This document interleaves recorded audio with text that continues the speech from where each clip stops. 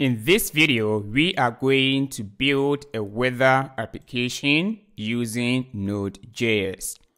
The purpose for this project is to show you how to make use of API calls in Node.js. Before we begin, at least you need to be familiar with Express, that is how to create a simple Express server and how to use a template engine like JS. But don't worry, I'll explain every bit of code I'm going to write. So let's look at the demo for this application. So we are going to enter any name of the city or location we want to know more about the weather. When I search for Kumasi and I hit get weather, let's see, you can see that it gives me the temperature and then the state of the weather and the location. If I provide a location that doesn't exist, for example, something like this, and I search, you can see that I got an error. And this is what we are going to build.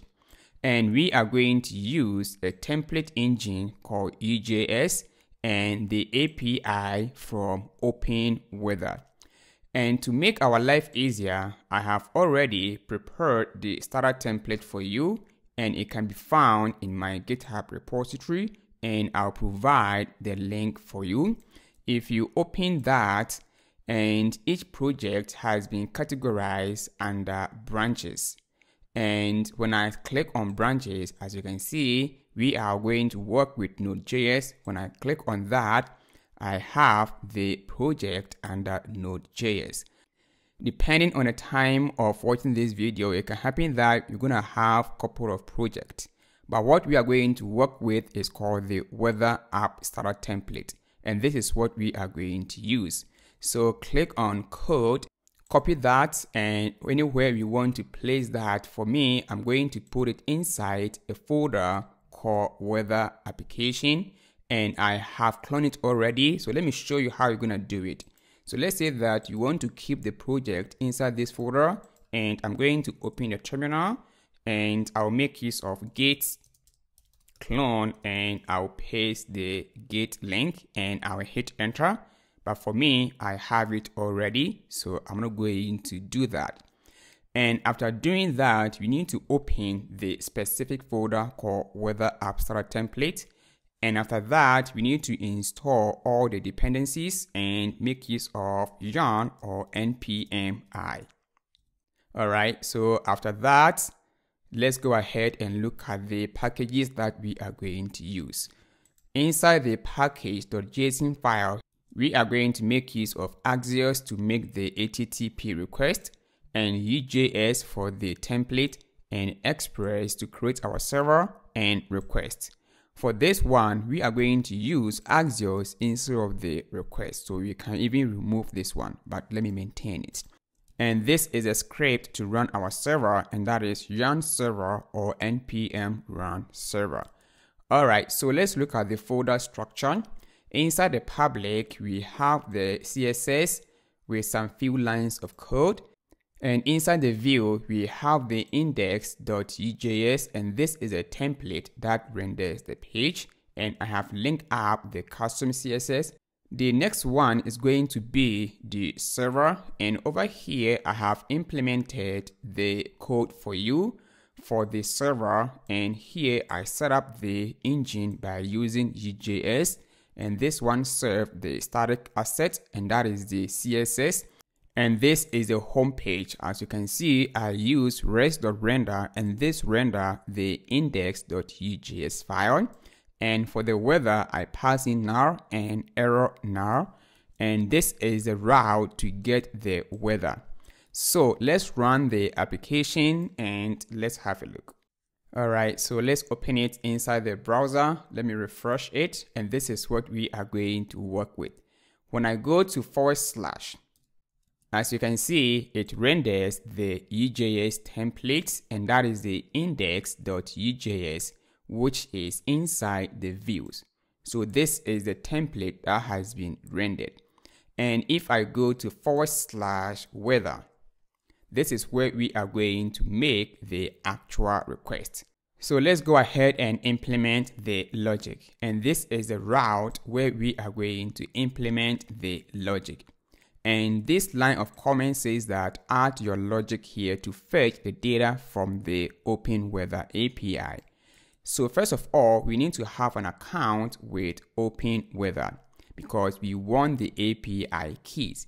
For me, I have already logged in, and if I click on my profile name, I have my API keys.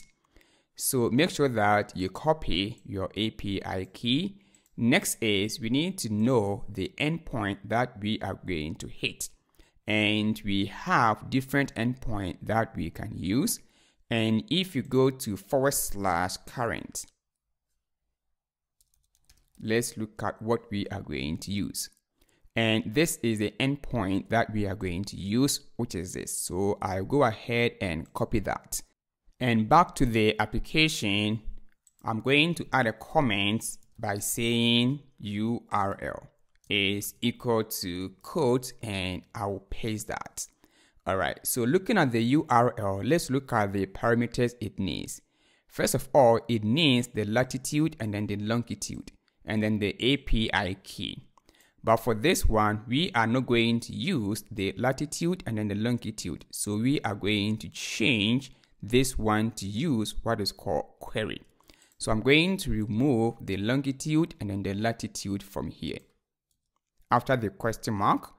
And I'm going to use what is called kill, meaning query, and it's equal to the city that I want to find the weather condition. So because I'm going to inject some dynamic data, I'm going to put it inside template literals as that. And for the value for the query, I'll pass in what is called the city. And we can get the city from the query here. So I'm going to use $sign here and the city. And next one is going to be the API, which is this. But I'm going to pass in additional query here because we are not going to use the longitude and the latitude. So we need to modify the actual endpoint or the URL. So after the city, and I'll bring in the AND operator because I'm going to chain another query.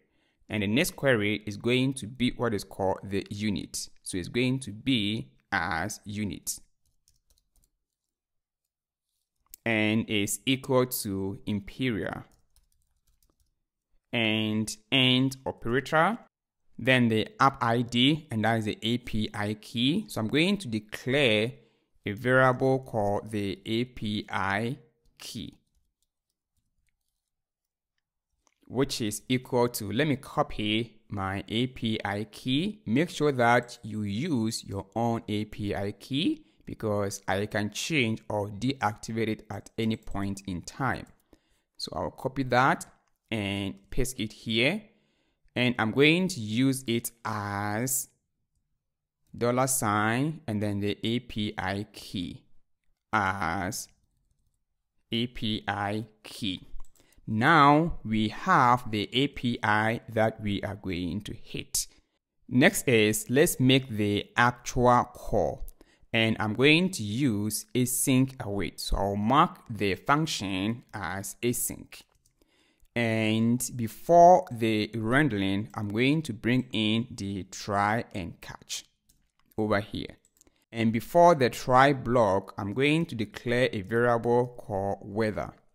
And by default, it is null. And the error also as error by default, it is also null. And this is where I'm going to make the actual call. So let's bring in the Axios package as const. Axios is equal to required the Axios package. Then inside the try, I'm going to make the actual HTTP request, and it's going to be const response is equal to await and the Axios package dot get. And I'm going to pass in the URL as the URL of our API, which is this. Let's make it as API URL to be more specific. Alright, so with this one, when I console log the response, let's save it. But before we can see the response, let's look at how we are going to trigger, because we can only get the response when we hit this endpoint, that is /weather.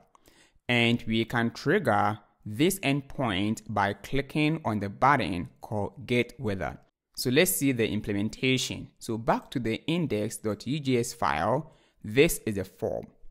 And as you can see, we pass in the action, meaning that the endpoint that we want to hit, and that is /weather. Let me close this file. And the method is get method. And this is the input with a placeholder and then the name. And the type is called submit with the text as get weather. Meaning that when we click on get weather, we are calling this endpoint /weather, which is this. All right, let me remove the console log and let's continue the implementation. Inside the try, if everything goes on well, we are going to get the actual weather details and we are going to reassign to the weather here.